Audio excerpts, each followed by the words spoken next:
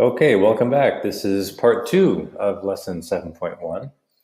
So we left off, we were talking about how human hearts are restless. So the question then, well, what will make us restful? What will make us rested? It's not sleeping in, I'm sorry, but ultimately what will give us rest is resting in God. So what does that mean? So what St. Augustine is talking about is that all of human life, we're constantly striving for something that will make us happy, that will make us fulfilled, that will make us at peace. Okay? What will ultimately bring us peace and real happiness is resting in God. So by resting in God,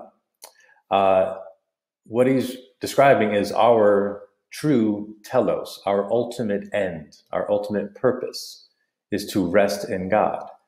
Now, resting in God, we can experience a little bit in this life, okay? But we don't experience it fully until heaven, okay? That's when we have full union with God, okay? So our ultimate rest is union with God in heaven, okay?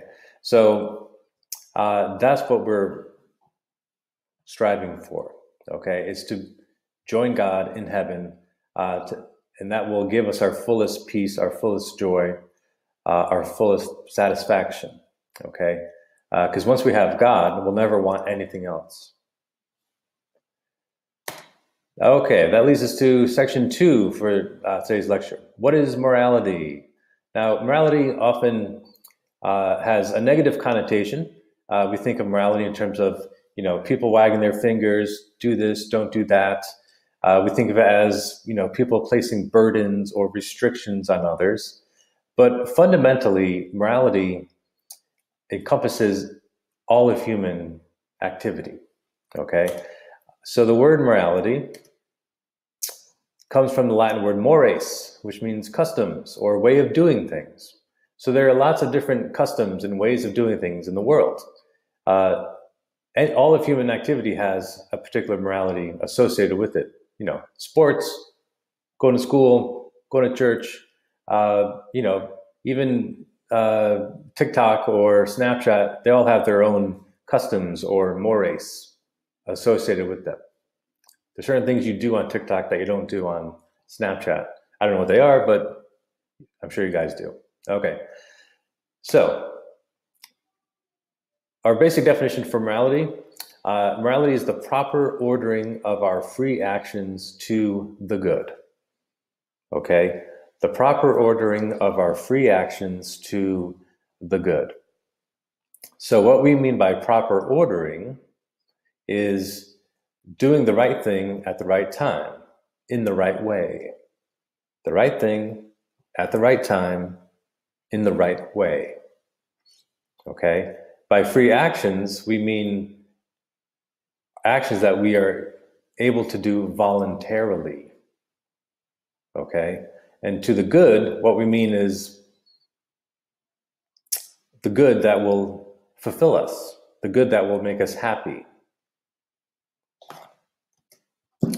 So morality then deals with a lot of fundamental basic questions. What is right? What is wrong? What should I do? What should I not do? When should I do this? When should I do that? So these are questions that we're always asking ourselves. So we need to ask, what is good right now? What should I be doing right now? But that's related to a deeper question. What is the good? And by the good, I mean, what is the eternal, unchanging, ultimate good? Because we want what we do now to be directed towards what is best for us in the future. Okay?